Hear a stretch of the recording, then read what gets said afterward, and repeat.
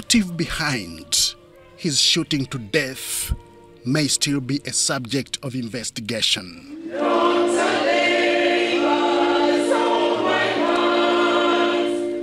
But not even the unfortunate and nonsensical social media jokes will stop the public from eulogizing the fallen minister.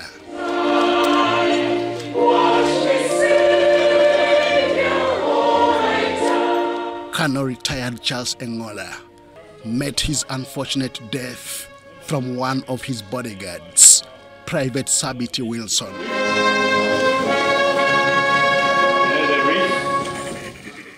That while we mourn the loss of our brother, Honorable Engola, others celebrated his demise through jokes on social media.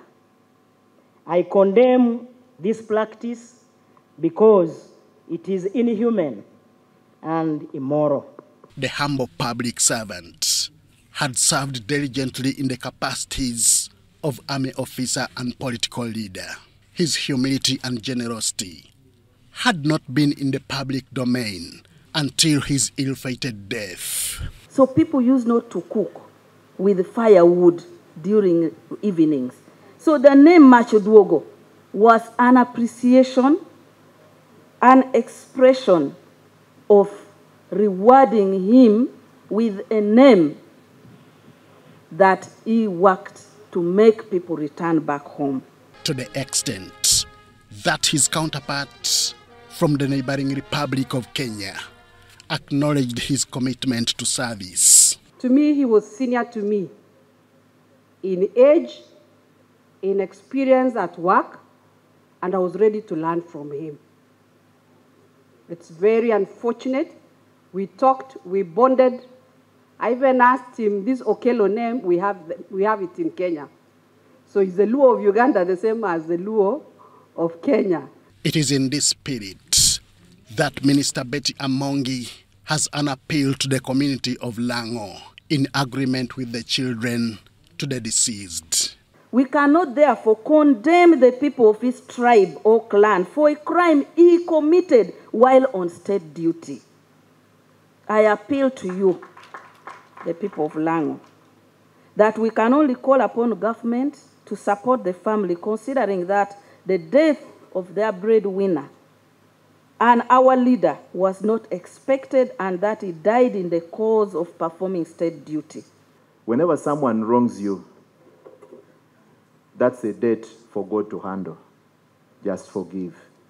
We acknowledge that the greater part of the family is doing something else to seek justice for him, but as the children of the late, we take this opportunity to forgive Private Sabiti.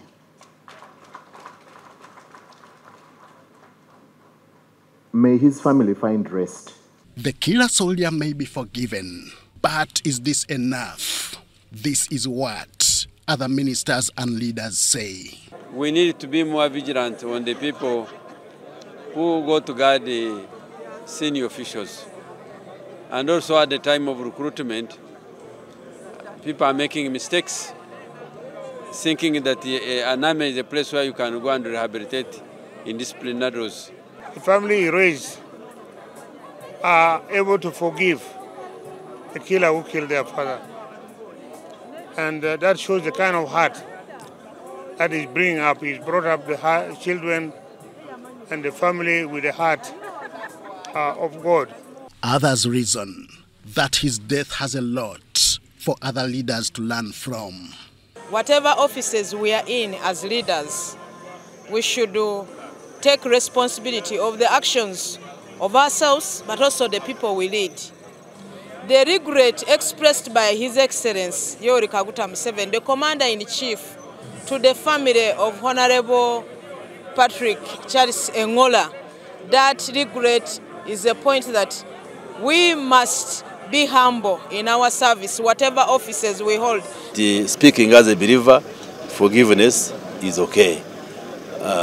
Forgiveness without conditions is a Christian expectation of all believers. Colonel retired Charles Engola, who was Member of Parliament for Oyam North County, will be laid to rest on Saturday, 13th May, 2023.